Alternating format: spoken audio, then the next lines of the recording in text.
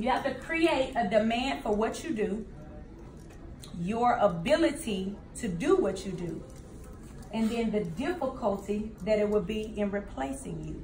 How easy is it for your stylist, for your client, to get upset with you? What's your name? Dondra. Dondra. How easy is it for your client to get upset with you and say, I'm not gonna go back. I can go down the street and get what she gets. She wearing lace fronts or she's wearing extensions. I can go, it's an extension shop on every corner. My baby could do a quick weave before she was 12 years old, right? So you have to create a demand for what it is you do. What's the demand?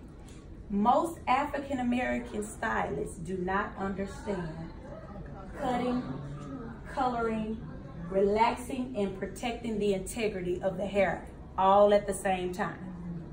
That's a demand. When everybody stops wearing, when weaves and lace fronts is gone out of business and they ain't got no more edges,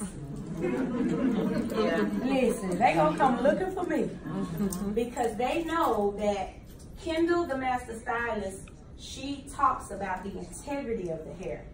All her clients have edges. Most of my clients have edges. If you go to my Instagram, who's not following me on Instagram?